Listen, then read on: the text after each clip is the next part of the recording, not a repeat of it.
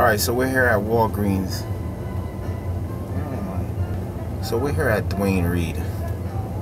And I gotta do a Android Pay review on this Huawei smartwatch 2 Classic. So what I'm finding with this watch is that you have to open up the app before you could do the Android Pay.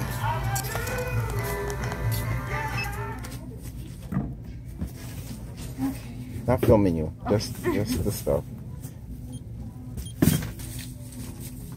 $5. Good.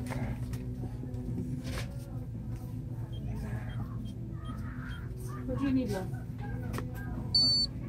There you go. You doing something with your Samsung Pay? No, this is Android Pay actually.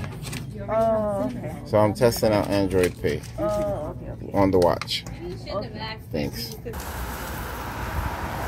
So that's Android Pay on the watch. You gotta open up the app. It's a little bit of an inconvenience. You should just be able to put your watch on the terminal and that's it. So pretty much with that, that's the end of that. We'll see you in the next one.